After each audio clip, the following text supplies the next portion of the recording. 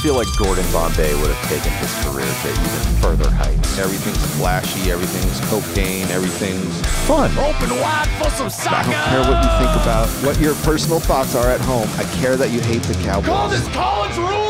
Welcome back, everybody, to the Sports Experience Podcast. Dom and Chris here. Before we begin, as always, check out our social medias down below, as well as the Sports Experience Podcast on Instagram, YouTube, and Spotify.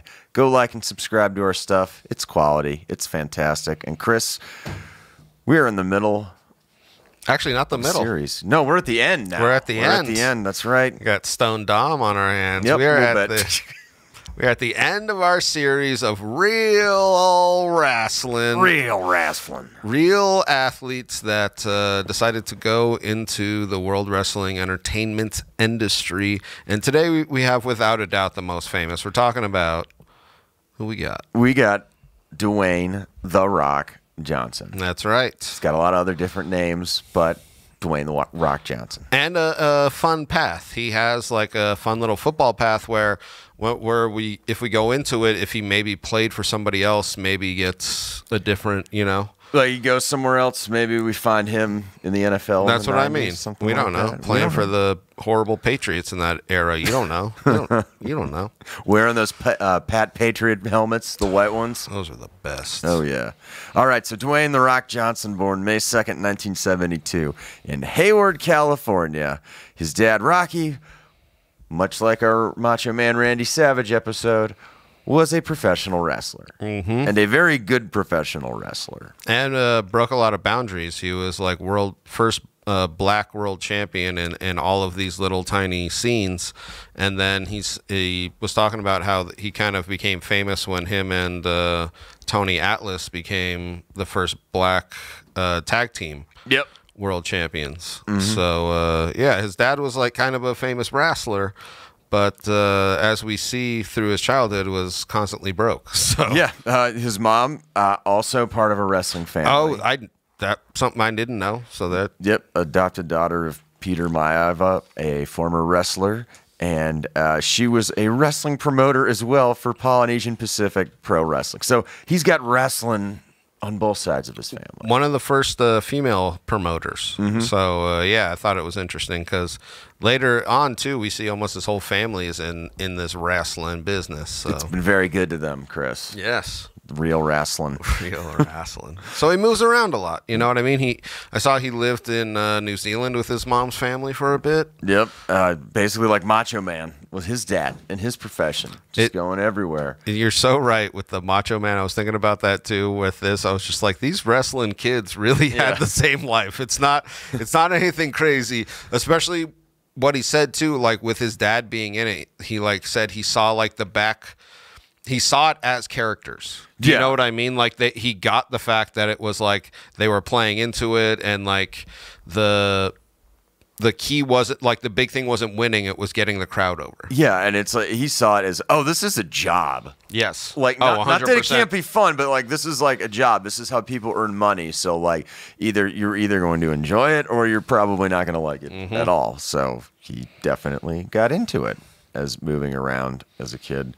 He also played rugby in addition to another sport, which we'll talk about later, and went to high school in 3 different states. Well, because he moved around so much. I was going to say, because his parents end up divorcing, I think, when he was like 14, 15. Yeah. And he says that his mom got evicted in a house or an apartment in Honolulu. So like he had a really rough childhood. He was like stealing a bunch. He was fighting a bunch, which kind of makes sense because he was huge. Yeah, you don't want to mess with him, but like at all. And I think he was saying he was just like, I was fighting like older like men because he was like 16. He was like 6'4". So it was just like, oh yeah, I was fighting like men, and you're just like, oh, I guess yeah. They did that back in the 90s, Chris. You just found other men and fought them. That's true.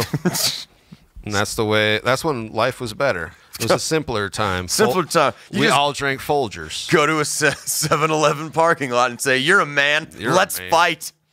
And then they would, buy a pack of Lucky Strikes, no filters. No filters, and just smoke them, and then cross swords later in the restroom.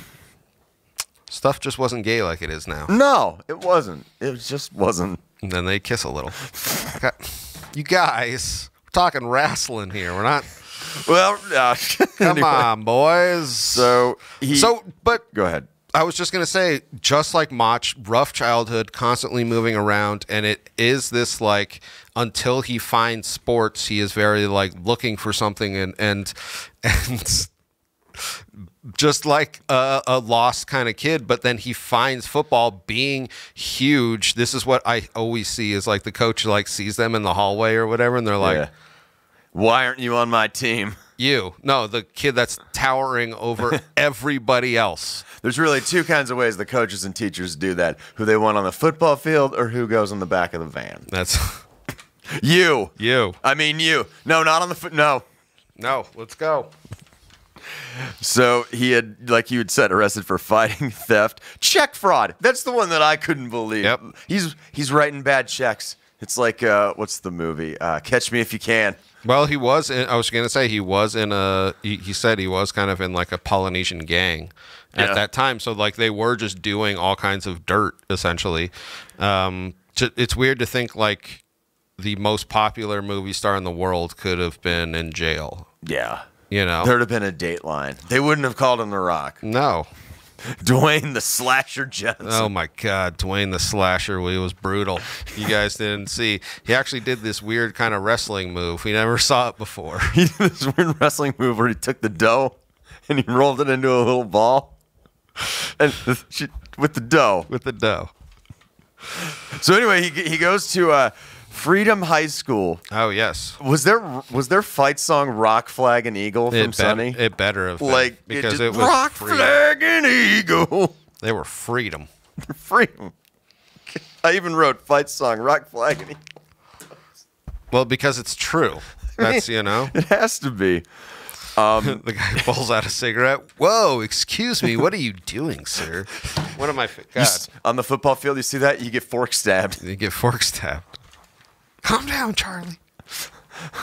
So anyway, he's excelling at defensive tackle, and Yes. he's in track and field. I'm assuming he's throwing things for track and field, but he's wrestling, real wrestling also at this time.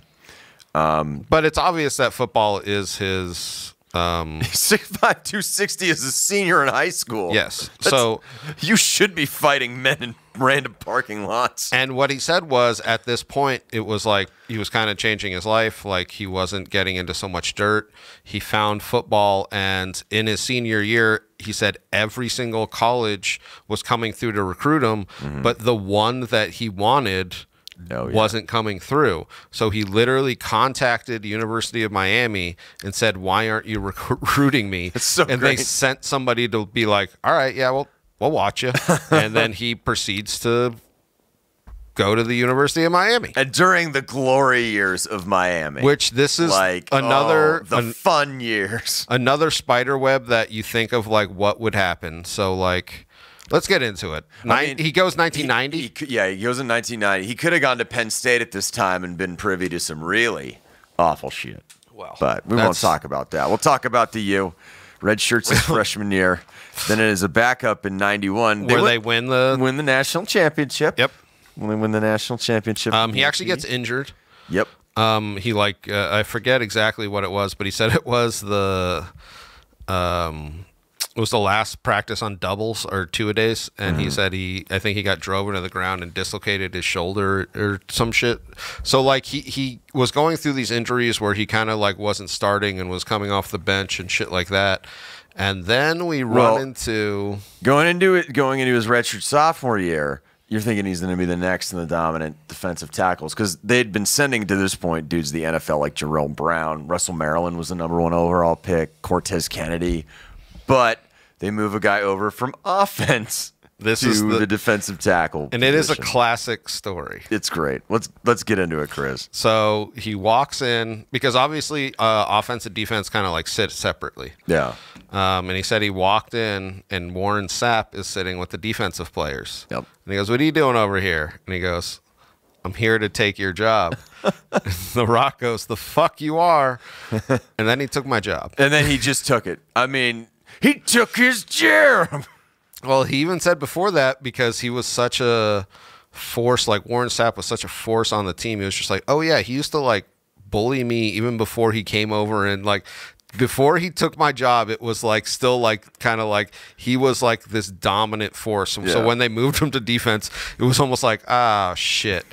There's no shame in losing your job to an NFL Hall of Famer. And I mean, this is what we were saying. Like maybe if he hadn't gone to Miami, he might have had a different path. So yeah. So basically, 92, 93, 94 are just all spent in backup roles and on the bench. He did sack Charlie Ward. I saw a highlight of that.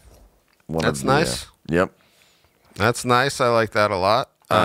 But no, his college football career doesn't feature a lot of playing college football. Exactly. Not that he's not on the team. Exactly. Yeah. So he ends up getting. Does he go straight to Canada? Yeah, go straight to Canada. Go straight to the Calgary Stampeders. And he said, so I saw an interview with him where he was talking about like looking back on his life, and he was just like, this era of football, even though he was having fun, was like one of the worst times because Miami, he thought he was going to be this star. He ends up just being the backup for like 3 years. He goes to Canada, and he said he was like, I was making $200 to $250 a week, and I was just sending it home to my wife. Oh God! And he was like, dude, they were like living off of cup of ramen, you know what I mean? So like they were living off of like ramen and trying to be professional football players. And he was talking about it. He was just like, so we were just essentially starving. You know what I mean? Even though they're not how you build football teams, Canada. No. So like you're doing the opposite of what you need. These men should be fed. So he gets cut from the Calgary team, and he said he was kind of at this point where he had no idea what he was going to do, and the only thing left was real wrestling, the family business. Yeah. So, and that's what I kind of find interesting is like you kind of see this with Mach, the king, Macho Man. You see this kind of path of being like, well, I know I can do this wrestling. I grew up with it. Yeah. So it's like, let's go. And same thing was he's a natural for it. Like, you know, you spend all your time. It's not like Kurt Angle where it's like, oh no, you can do everything, or Brock Lesnar, just like give us some pizzazz. Well, his dad immediately was just like, no, we don't want that. And what he said too, he was just like, well, my dad and all my uncles, if you ever seen the movie The Wrestler, that was them. Like that was all of them. That's not like an isolated story. That was their lives. If you've ever seen The Wrestler, so that's why when he said he wanted to get into it, they were all just like, no.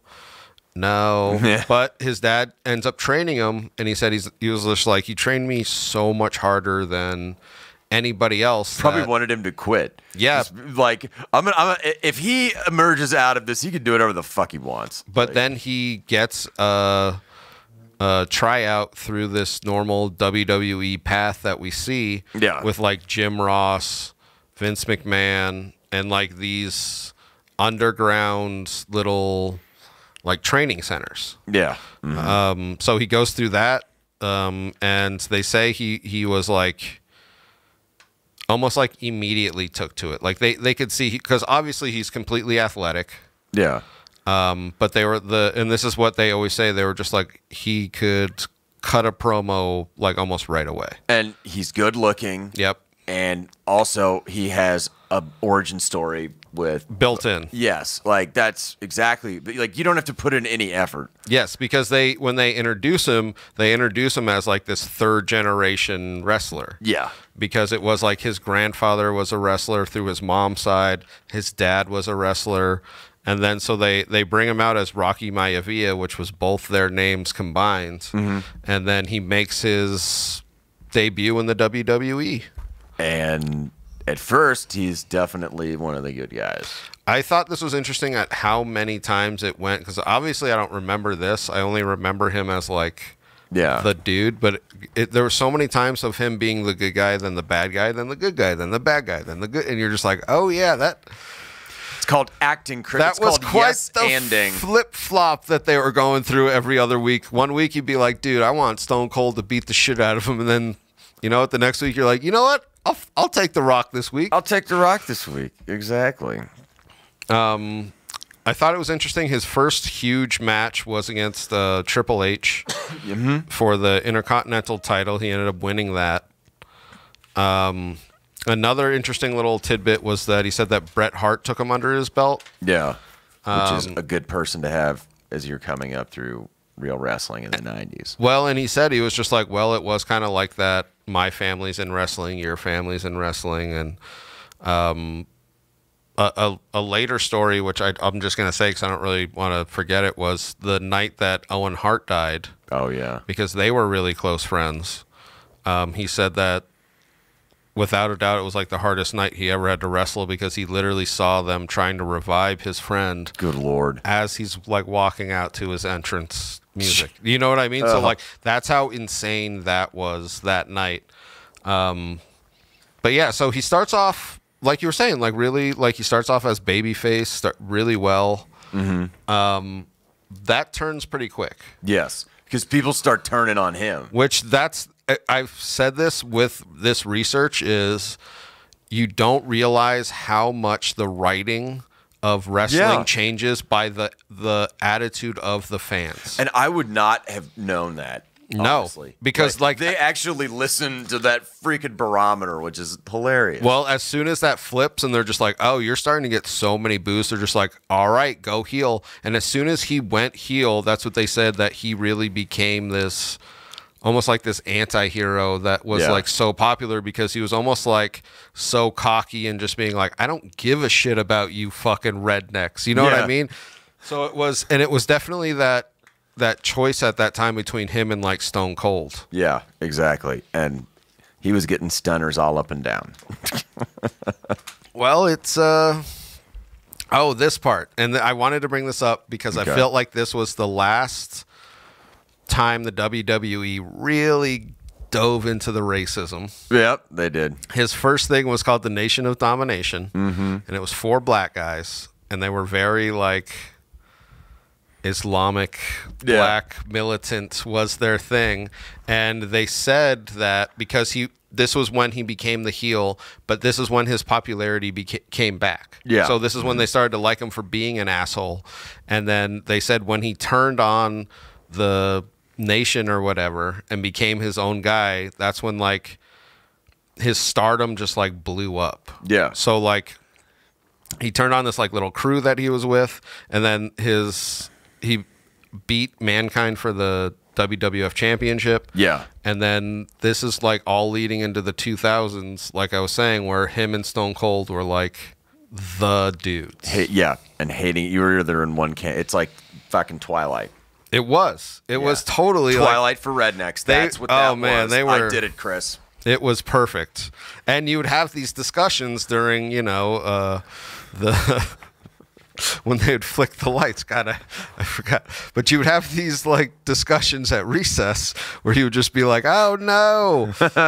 Yeah, so 2002, he was the champ. He beat Shane McMahon, who I always thought was so crazy that he became a wrestler, beat Triple H, lost to Kurt Angle, which we talked about, had a program with Rikishi, who ended up being his cousin. Yep. And I saw this, they were like, there's so many of his little cousins, you're like, he's his cousin too. Well, they're all interrelated somehow, Chris. WrestleMania 17, which some called the best event that any wrestling corporation ever put on. But this is when he was taking time off. So this is what I wanted to get into was he shot this one movie with Brendan Fraser, great movie, The Mummy.